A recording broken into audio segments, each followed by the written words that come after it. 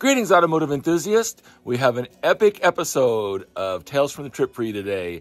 It's ambitious and adventurous. So what I'm doing today is taking and delivering a car to a customer in Dallas. And I'm going to leave a little bit early this morning. You can see the sun's still not up. And then I'm also going to meet that customer. And then on the way back, stop at another really special place. This gentleman, he restores 240Zs, and he is a collector and a nut of unusual stuff, just like me. And he actually had a car that I was just bidding on and trying to buy on Thursday or Friday. And I was really, really wanting to buy this car so I could deliver the one car and pick this one up on the way back. I went $4,000 over my personal reserve to get this car. I really, really wanted it. And, but to no avail, I had to give in eventually. This other person that was bidding on it would not stop. So, oh my goodness. But I'm going to stop anyway. I've never met him. I've talked to him quite a bit. So on the way back from Dallas, we're going to stop in Oklahoma. So it's going to be a fun day, but all of this in one day. So that's like 6 hours there, several hours of whatever, 6 hours back. It's going to be a big day. So let's go ahead. Becky's out of town, so I've got to feed the animals. They're hungry, or going to be hungry. So let's go ahead and feed them and then hit the road. All right, the horses are still asleep.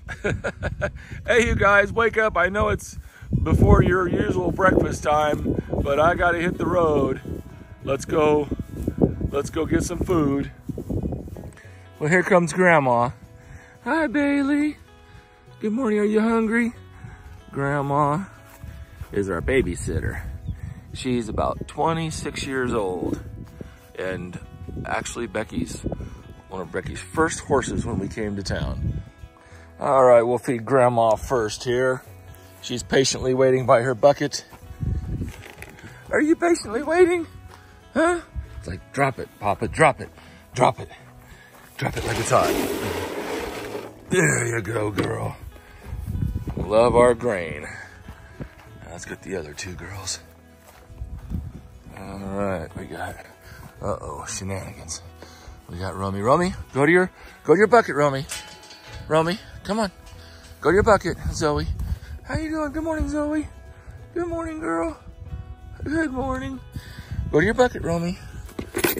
Come on. You guys know the routine. You know the routine.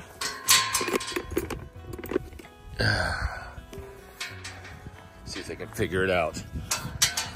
See if you guys can figure it out. Come on, Rome. Come on, Romy. You know where you eat. Come on. There's my good girl. There's my good girl. There's your breakfast. Yes. And she's over at her bucket saying, where's mine? Where's mine? Oh, only got one hand here because we're showing you guys. Well, hello. You got a kiss for me? Oh, that's a good girl. Come on. Let's go. Come on.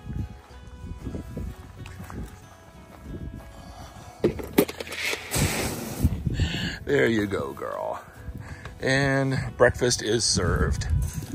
All right. Well, I am hungry, so I'm going to hit the road and grab some McDonald's. And maybe I'll probably have to get a Coke this morning. But look at this beautiful morning. So, you ready to ride along? Let's go. All right, we're on the road. I just turned on the radio and I can't believe this. They're rebroadcasting KCK some 1985, some month in 1985, top 40 or some week, the top 40, and they're playing 1985 top 40 on our local radio station. How cool is that?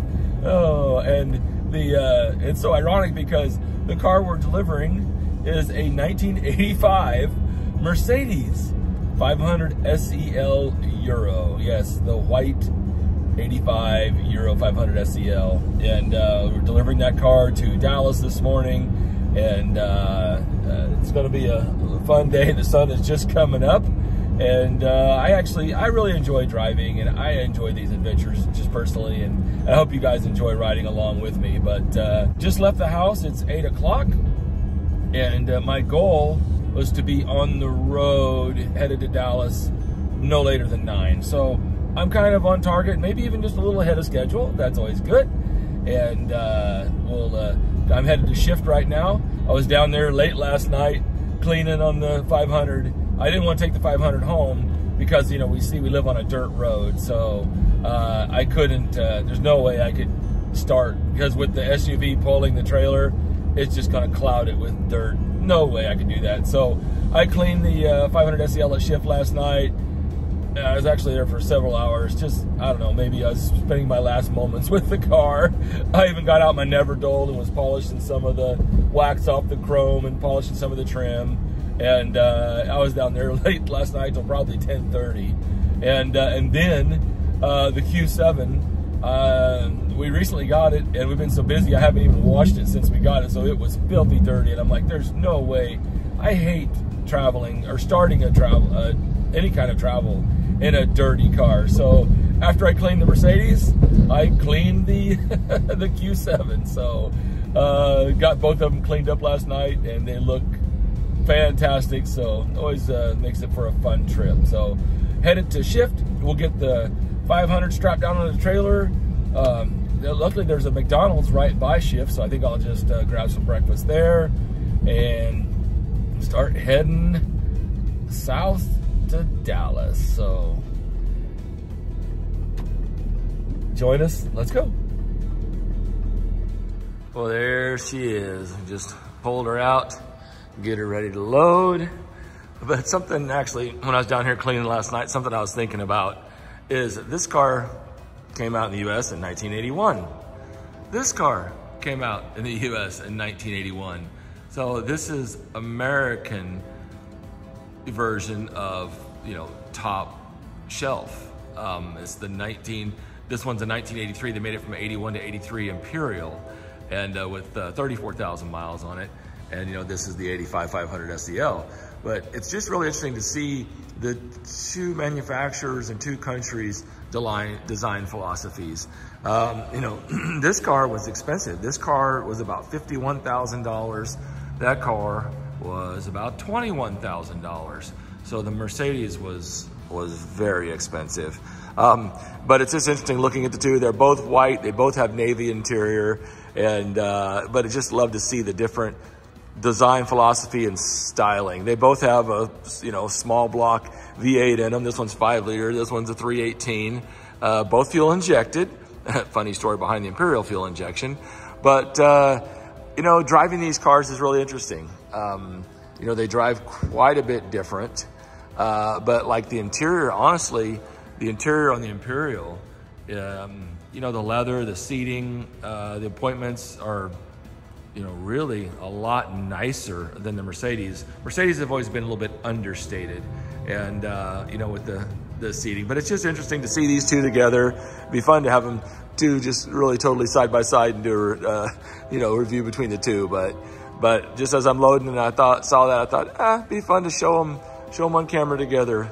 Two cars of the contemporaries of the same era, you know, in the same color. Which one would you choose? What's interesting is the values today are really not that far off. The Imperial and the Mercedes are fairly close in values. So kind of interesting how that plays out. You would think that that wouldn't be the case, but I love both of them for what they are. Let me know what you guys think. Let's get this Mercedes loaded. All right, it's 9 o'clock on the button. Let this adventure begin.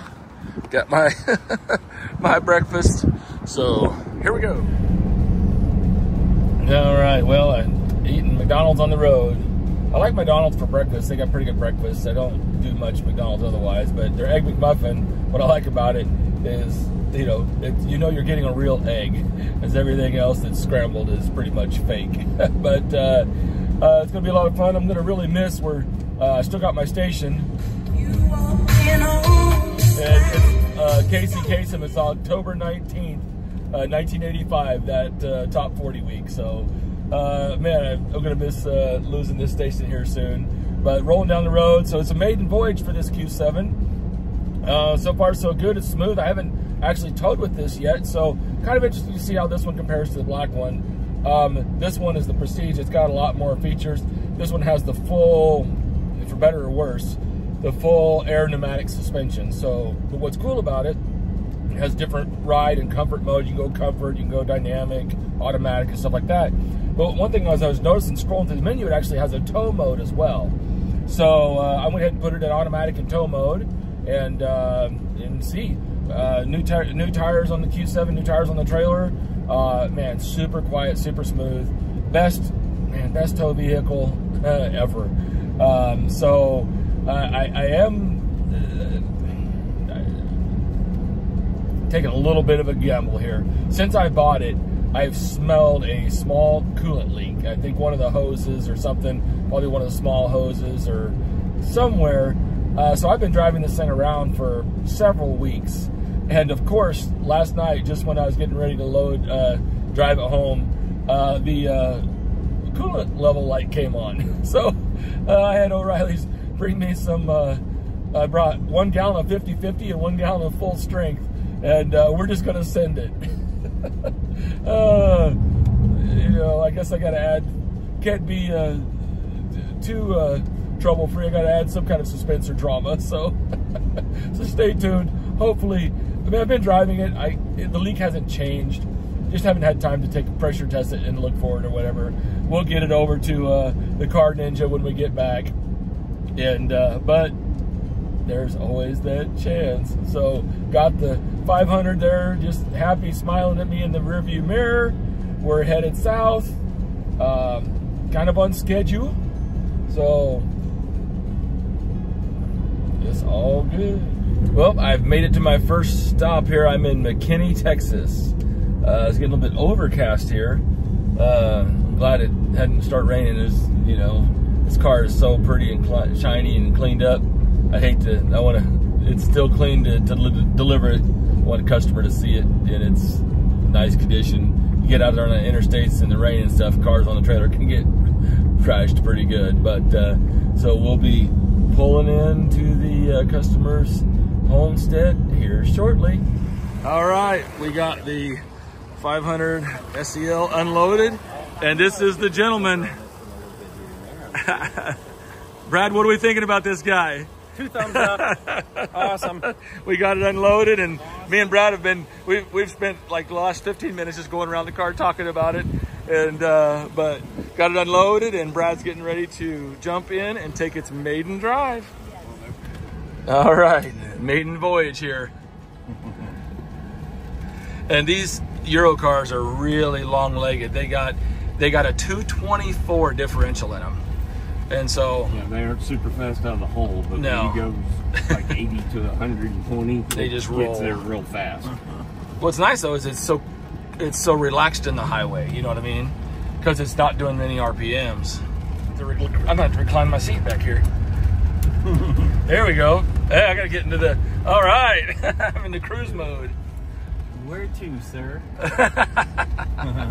This is pinnacle old school. You know what I mean? Yeah. It's nice. It's a big evolution from the 116, but yet so it's modern, but it's not so modern that it's not reliable. How do you do cruise control? Just bump it up one time. Just lift up. Push it up. That's it. Go. It sets. Really? Yeah, and they're like you go downhill, they'll kind of like surge a little bit. You know what I mean? But no, and then back to resume and forward to cancel, and then down to decelerate. Yeah, because it's all in German, isn't it? And the cruise control never works on these cars. And lift up to accelerate, yeah, that kills it. Yep. Yeah. But it's really easy just to set it. Just bump it up one time. I think that. What do you think about that radio? You know, it's Alpine, so it's kind of European branded anyway.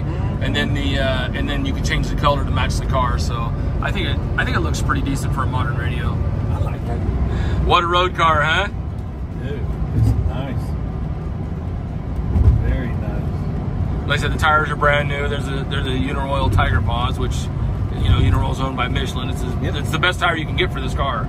All my Mercedes, that's what I put on them. It's full of 91, no ethanol. That's what's in it. But I don't imagine this car's going to sit. I'm guessing you're going to probably drive the fuel out of it. So, Oh yeah. when you store a car, you don't want ethanol because it's really hard on the fuel systems on these old cars. Well, and it goes bad with a couple of leaks. Yeah. I'm assuming car phone. No, that's the alarm. Yeah. Oh, That's that Clifford alarm. Yeah. Like I said, I'm guessing it's disconnected, but it's just now it's just an old school vintage thing to look at, you know. And you can't remove it because I mean they have a hole in the wood for it. You know what I mean? So you don't really want it, you know. So it's just kind of like character of the car. And then there was even a couple of air horns that they had installed under the hood. I don't know if you saw those or not, but I did see that. Are they working? I know the regular horn works, so I haven't even looked at the air horn. And the steering wheel too. That's another thing that's always bad. At the top of it, it's always worn smooth. And then what happens is there's a steel, you know, there's a steel ring that's the steering wheel with foam bonded to it. And I get calls for people looking for steering wheels all the time. You take the foam and it just moves. Yeah. You know, and it just deteriorates and it falls apart, and it's really hard to find a good steering wheel. And that's just how, you know, I mean, this car's just literally, it's the only time it's been outside is when it was moving. At a high rate of speed. So we had a great time. I love riding in the back there, Brad. You were just chauffeuring me around there. But, and then we're getting ready to roll out here, and you guys got me something? What do we got here? Good. So this is our signature soaps that we hand make from Indulgent Soapery Boutique. Oh, right here. Yes. Oh my goodness. With my accident. With my accident that I bought with the driveway. So you've got Cowboy, Breakfast at Tiffany's. Oh my goodness. And It's like tobacco. my birthday. Yeah, tobacco vanilla. Wow. We have our Working Man Scrub. And then we have our grape skin mask that we make from the grape skins from Cedar Hollow Winery right here in Farmersville. Oh, that's amazing. And then we have our tallow-based Breakfast at Tiffany lotion for Becky. Oh, that is too nice, you guys. Well, I really appreciate that. You're welcome. So, McKinney, Texas, everybody. I'm sure you guys ship out everything, right? Oh, absolutely. Yeah. Oh yeah. Farmersville. Farmersville. Oh, Farmersville. All right. Next to McKinney. Well, thank you very much. All right. Well, is that a hint? I mean, hold on here. Yeah. Wait a minute. I think this might be a hint, you guys. It's a treat. It's an Thank you. indulgence. Thank you so much. Oh my goodness. Well, I'm going to miss this car, but I know it's in good hands. And well, you know who to call if you ever need anything for it. That's the good thing, right? Very much so. Well, I'm going to get back on the road shortly. Hey, well, thanks for coming. Oh, my pleasure. Thank you, guys. Well, I'm back on the road. That was a lot of fun. It's fun to get to meet your customers. You know, a lot of times I just get to talk to them on the phone, so it's actually fun to meet them in person. And I've had some deliveries here lately, and I mean, normally we'd never deliver just for various reasons. But it just worked out because there's another place that I want to go and potentially look at cars, and you know, might buy another vehicle. He had a Citroen, a 52 Citroen Trucks and Avant, and I was trying to buy that car from the place that we're going next, and I bailed out on it, and still torn. But what's cool is he still has the car, so I'm gonna go see the car because I've never even seen one in person. So I'm gonna see it. He said it's on, you know, he's right off 135, so it's on my way home anyway. So I'm like, well, you know what? Let me just take the trailer up here. He said he's got lots of cool cars, and I may find something else. He definitely, he brings the weird stuff. I mean, he's got some really rare and really unique stuff from the pictures he sent me and everything. So I'm excited to go meet him and see what he's got. And next stop, Medill, Oklahoma. Hang on, let's go. Whoa, check it out. This is cool. Z's everywhere. Oh, look at that white one with the stripe, the pickup. Oh man. All right, we're here at the 240Z Guild. This is Robert.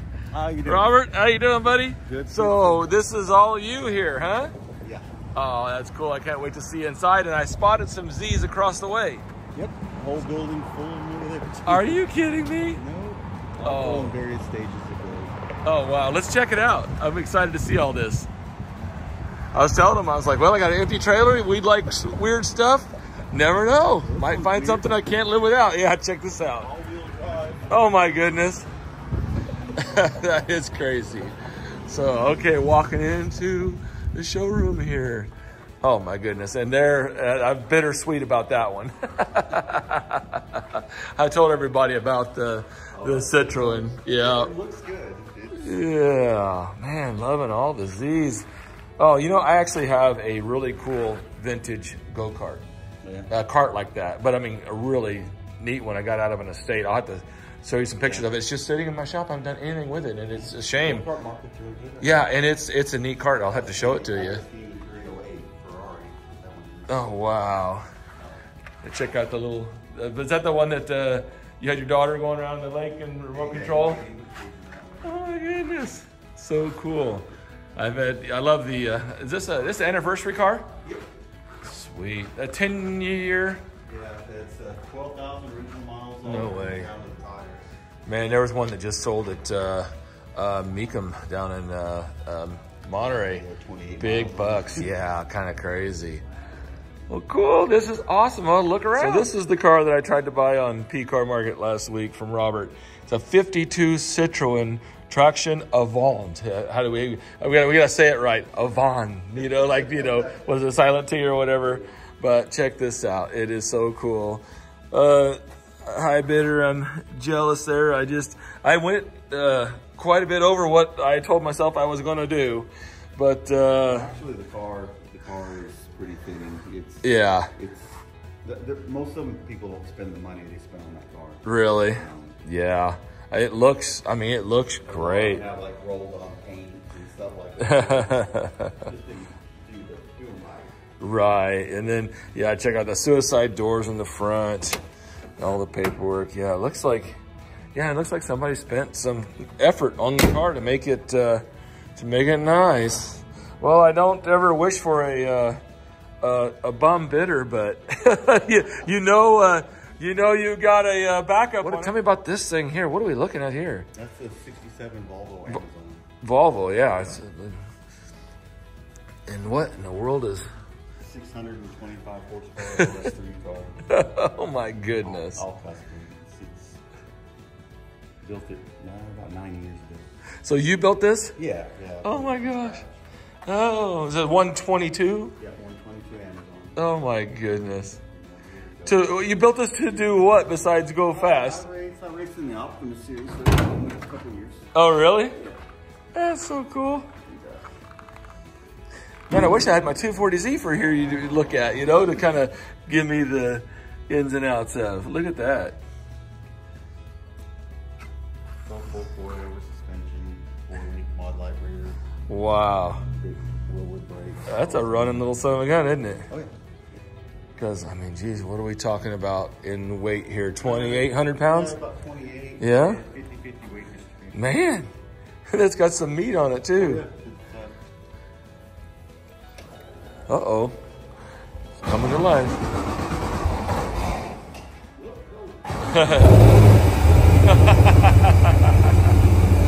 Wow. Side pipes. Check it out. Man, they just fired right up. Fuel injection. Yeah, that's good. That looks like too much fun. Holy cow. So this is the next race car. Yeah. Wow. That looks mad. 72 TVR. No kidding. Building it as if TVR had an exotic wide body race car back in 72. So wide body. Oh my gosh. Trying to make it look somewhat period. That is freaking cool, but this is just a race car with a sports suit on. 2,000 pounds. I was gonna say, exactly, I was gonna say, we're looking at $2,000 right here, 2,000 pounds right here. 540 horsepower LS6. Wow. Big massive 15-inch wheelwood brakes and monster. You're gonna need that wing. Man, it's a pretty wide little car.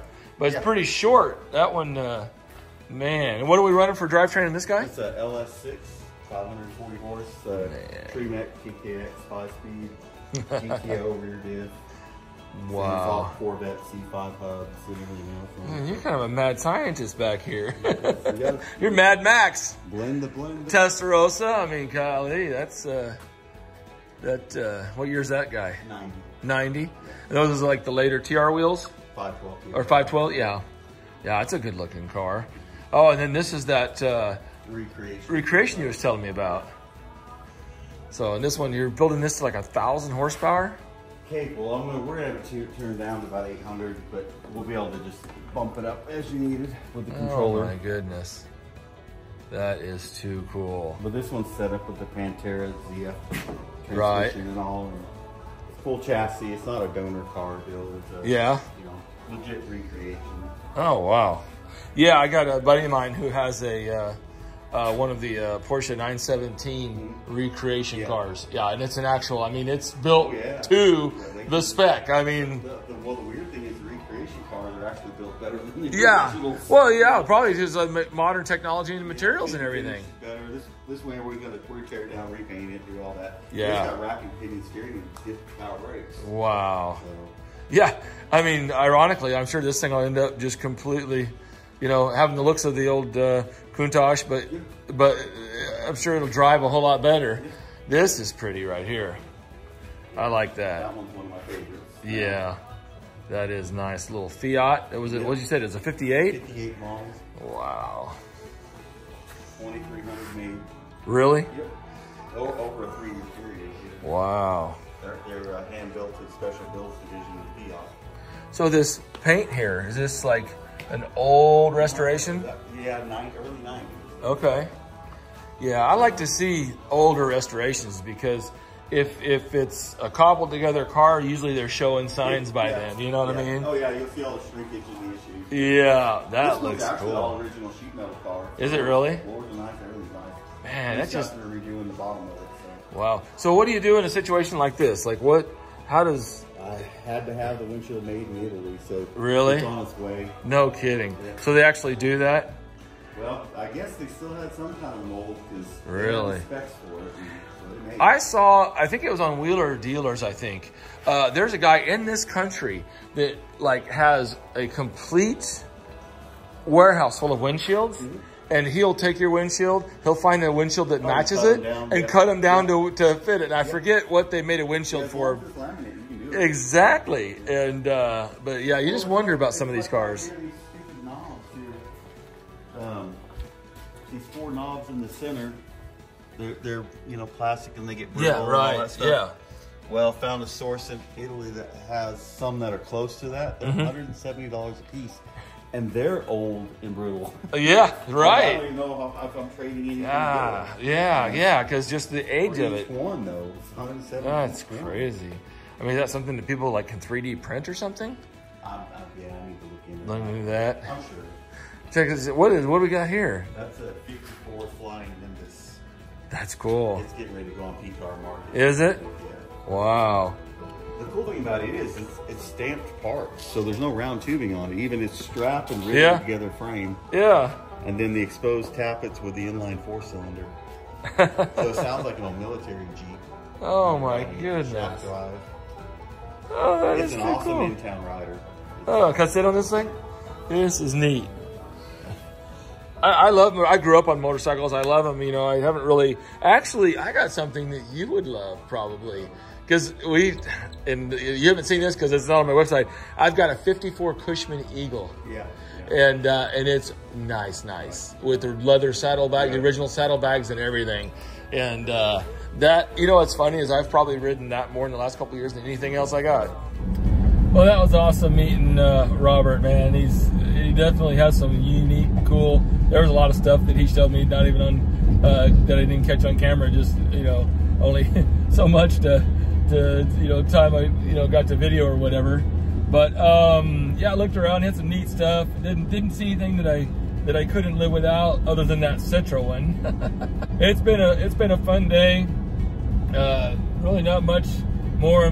I was hoping to find something, and make you know, double use of this trip, but that's the way it goes sometimes. At least I'll get some good fuel mileage on the way home, and it'll be fun. So, well, again, appreciate you riding along. Like and subscribe, really appreciate that. Have a great day and happy motoring.